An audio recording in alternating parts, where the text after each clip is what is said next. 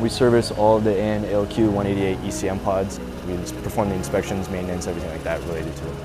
We're the CRF, the central repair facility for these pods, so we're the only one in the continental United States. So we service these pods because we're the central hub for repairs, so we get all these pods coming in from all over the world, like USAFE, other ACC bases, Guard and Reserve bases, so we're servicing them and then shipping them back out. So originally, this pod shop was at Tyndall. Due to Hurricane Michael, it got wiped out. Found out DM was like the best spot, like location for it. And then originally when the pod shop moved out here, the area that we're in right now was like kind of run down, so it was in need of a renovation. We just got all the funding and everything for this new shop. It's definitely helped with like efficiency, morale and everything like that. It's nice like going to work and realizing like, hey, I work in a brand new facility where I can actually do my job like completely.